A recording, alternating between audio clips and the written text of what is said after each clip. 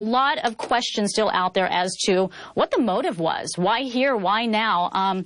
And that is something that is going to be discovered over the coming days, if at all they can answer that. Right now, though, we're going to try to get some more information from someone who was inside that theater at the time and a witness to what happened. Kiefer Sanders joins me now by phone. Kiefer, now, make sure that we understand this right. You were in a different movie theater inside that complex, correct, as this happened? Yes. Okay. Yes, I was the hallway from it. Gotcha. So what did you see? What did you witness? Walk us through that. It was about 7:30ish. The movie previews had just stopped and our movie was beginning. And probably 5 minutes into the movie, the screen went black and then an emergency siren went off saying evacuate through the closest exit immediately. So we went through the back door. And then back there was probably 100 people or more, all evacuating through the back of the theater. And then once I walked around to the front, the police were already arriving on scene. Some were already there.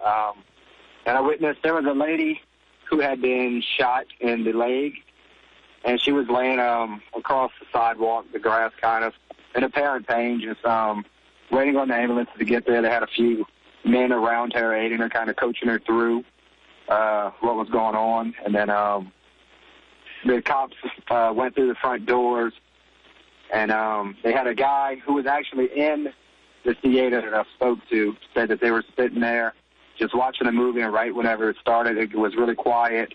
No kind of argument or anything was going on. The guy just stood up and opened fire on the theater. They said it was kind of just he didn't really have any care about whether he got out or not, just was kind of patiently just shooting around. And that is just a frightening scene that you described there, and you weren't even in the exact theater where all the gunshots went down. Now, that reminds me of what we had just heard moments ago by Governor Bobby Jindal there in Louisiana. He said that he had spoken with two teachers who were actually inside that theater at the time of the shooting. Both had been shot. One was shot in the leg. I don't know if this is the same person that you saw there, but said that that teacher had the presence of mind to pull the fire alarm, which indeed saved lives. Could you hear that fire alarm going off? Is that what alerted you to get out of that theater? Yes, ma'am. That's what went off in our showing. Just said evacuate immediately. The lights came on, the screen went black, and kind of like a public service announcer came over saying evacuate immediately through the closest exit. And what did people do? What kind of reaction? Of course, they're going to do what it says, but I mean, was there a sense of chaos? Was there a sense of calm? Or people panic? Walk us through that. It wasn't a chaos, but it was a concern for sure. It was just kind of an eerie feeling. Just it felt like something was going on. They had a few people scramble out quick. A lot of people with children were kind of trotting across the parking lot to get away, and we didn't know exactly what was going on until we got to the front, and everybody saw the lady lying in the grass that had been wounded. As for the gunshots, did you hear the alarm, or did you hear any of the gunshots?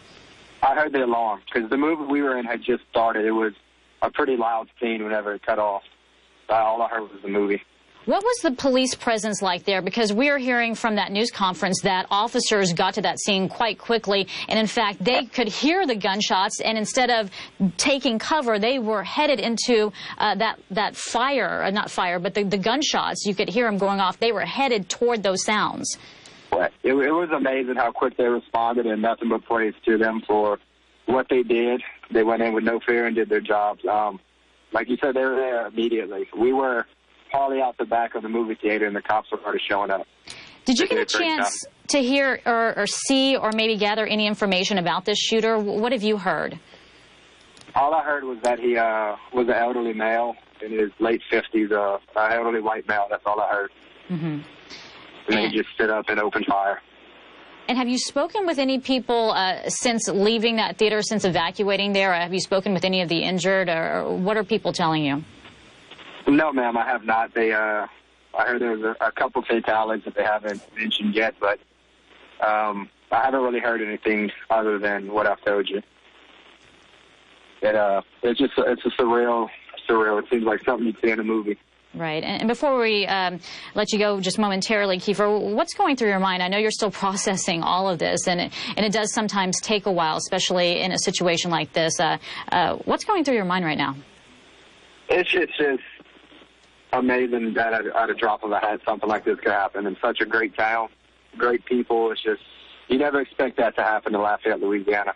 Right. It's surreal right now. That is absolutely understandable. All right, Kiefer Sanders, glad that you are okay. Thank you so much for the information you provided this evening. And now